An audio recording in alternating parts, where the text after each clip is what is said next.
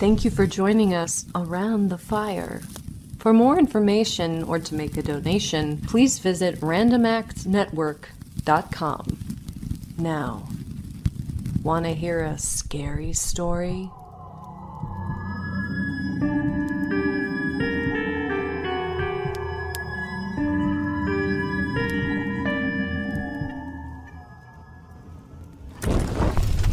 It was a dull, dark, and soundless day in autumn when I came upon the melancholy House of Usher. I do not know why, but I felt an intolerable gloom. There was nothing poetic or beautiful about this scene, only the dreary house on the edge of a cliff over a black lake surrounded by dead and rotting trees. Still, I was planning to spend some weeks here. Its owner, Roderick Usher, had been one of my closest childhood friends, even though I had not seen him for many years. However, he had sent me a letter. He wrote of an oppressive mental disease and his great desire to see me, his only personal friend. He hoped that my company would make him feel better, so I had to come. Although we had been very close as boys, I knew very little about my friend because he was so reserved. He came from a very ancient family, famous for both its wonderful works of art and its great acts of charity. The entire Usher family lay in the direct line of descent for centuries, passing the mansion from father to son, so that the peasants of the region called both the family itself and the property the House of Usher. The structure itself was incredibly old and greatly discolored by time. Even though individual stones were ruined and crumbling, no portion of the house had fallen. However, if you looked very carefully, you could see a very thin crack. It ran from the roof of the building in front and made its way down the wall in a zigzag direction until it became lost in the dark waters of the lake. A valet led me through the many dark and intricate passages. I felt an increasing gloom as we walked. On one of the staircases, I met the doctor of the family, who looked both cunning and perplexed. He stopped to speak with me a moment and then went on. Finally, the valet opened the door of the studio. It was very large and high. There were many pieces of furniture, comfortless, antique, and tattered. Many books and musical instruments lay about the room, too. An air of deep and hopeless gloom hung over and pervaded all. Roderick Usher got up from a sofa and greeted me warmly. We then sat down, and for some moments while he did not speak, I looked at him with pity and fear. Surely no man had ever changed in so short a period as had Roderick Usher. I could hardly believe that he was the same person who had been my boyhood friend. The ghastly pallor of his skin and the miraculous shine of his eyes shocked and even frightened me. His hair, which he had allowed to grow, floated rather than fell about his face. My friend's actions were incoherent and inconsistent. At times he was full of great energy, and at times he was sullen.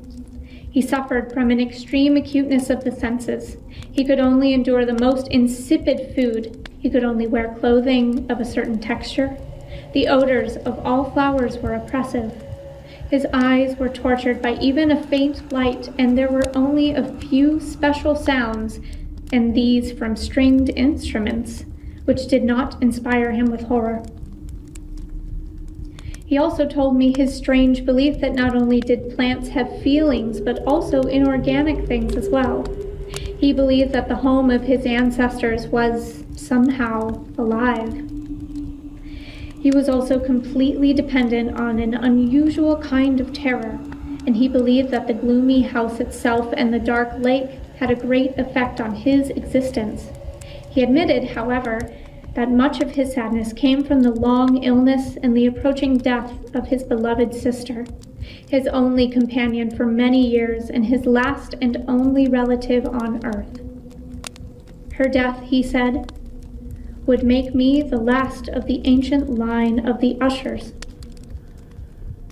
While he spoke, his sister, the Lady Madeline, walked slowly through the other end of the studio and, without seeing me, disappeared. None of Madeline's doctors had been able to help her. She suffered from apathy, a gradual wasting away of her person, and frequent seizure attacks. I learned that the glimpse I had of her would probably be my last, that the lady, at least while living, would be seen by me no more. For the next few days, we did not mention her name, and during this time I tried to make my friend feel better. We painted and read together, or I listened as if in a dream to the wild improvisations of his playing the guitar. One of the paintings was particularly striking. It presented an immensely long tunnel with low walls that were smooth, white without decoration. It was far below the earth. It had no window, nor any other light. It was full of a ghastly and inappropriate splendor. One evening, Usher told me that Madeline had died.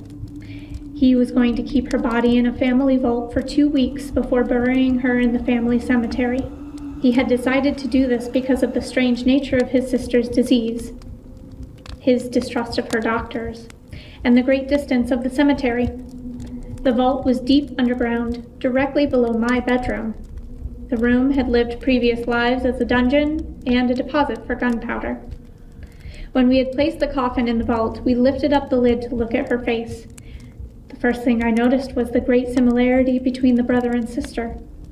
Usher, guessing my thoughts, told me that they had been twins, and that there had always been a strange understanding between them. This woman who had died so young still had a faint color and a strange smile which is so terrible in death. This is not unusual for those who have died of some form of catalepsy, so we put the lid back on the coffin and returned to our rooms above.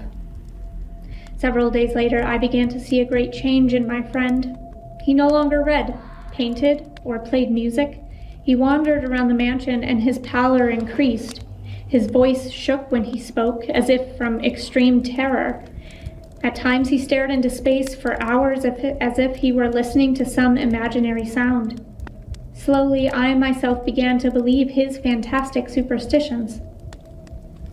On the 7th or 8th night after placing Madeline in the vault, I felt the full power of these feelings. It was stormy outside and I could not sleep. I could not stand it anymore and began to walk back and forth in my room. A few minutes later, Usher entered my room holding a lamp. He was pale as usual, but now there was a kind of mad laughter in his eyes. "And haven't you seen it?" he said suddenly, after having stared at me for a few moments in silence. "You have not seen it, but wait. You will." Then he hurried to one of the windows and opened it to the storm outside. It was a windy night of singular terror and beauty, and the gale entered the room and nearly lifted us from our feet. A kind of whirlwind blew around the house, and a heavy vapor was around us, glowing unnaturally and blocking the light from the stars. "You must not, you will not look at this," I said to Usher, and I led him with gentle violence from the window to a seat. I explained to him that the strange light outside was just an electrical phenomenon, or perhaps it came from the rotting plants in the lake. So I picked up a book, Mad Tryst by Sir Lancelot Canning, and began to read it to Usher. I hoped that this would bring him some relief. I then came to that well-known part of the story where Ethelred, the hero of the story, tries to break into the home of the evil hermit. Here the story goes like this. "And now the courageous Ethelred began to break down the door with his stick. As he hit the door, the wood cracked apart and the sound could be heard throughout the forest." At the end of the sentence, I started, because I thought that I heard from some remote part of the mansion a sound just like the sound described in the book. But Ethelred did not see the evil hermit. Instead, he saw a giant dragon with a fiery tongue that was guarding a palace of gold with a silver floor. On the wall, a shield hung on which was written, "Whoever enters here, a conqueror has been. Whoever kills the dragon, the shield will win." And Ethelred lifted his stick and struck the head of the dragon, which died with such a horrible shriek that Ethelred had to cover his ears. Indeed, such a dreadful noise had never been heard before. I was now certain that I heard, somewhere in the mansion, the exact same shriek described by the novelist. However, I remained calm because I did not want to frighten my friend. I was not at all certain that he had heard those sounds. He had, though, moved his chair so that he faced the door of the room, and now his body rocked slowly side to side. I continued the story. And now Ethelred, having killed the dragon, went to get the shield on the wall, but before he even put his hand on the shield, it fell with a terrible ringing sound. The same ringing and metallic sound in the house. Completely unnerved, I jumped to my feet, but Usher continued rocking gently in his chair. I rushed to the chair and he stared in front of him. I put my hands on his shoulder and his whole body shook. There was a horrible smile on his face.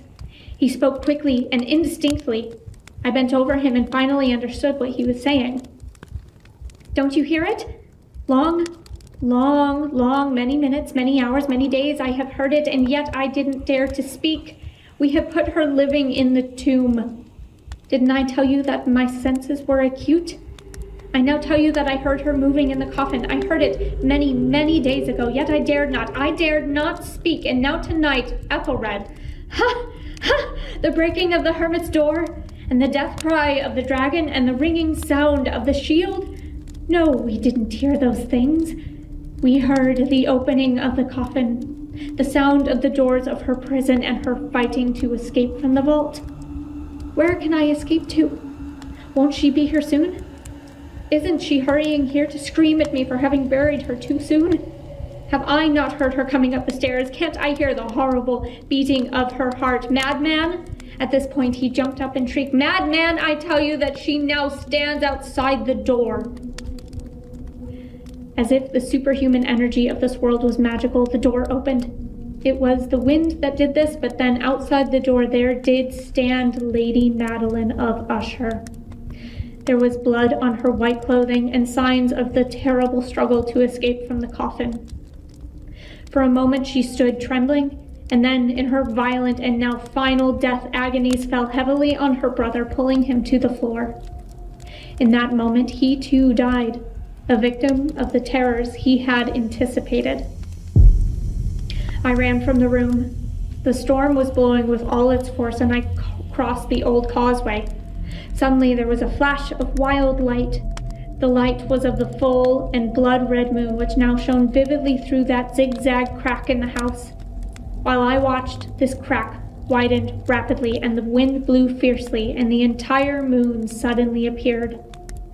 The mighty walls fell apart, and the deep lake closed sullenly and silently over the fragments of the House of Usher.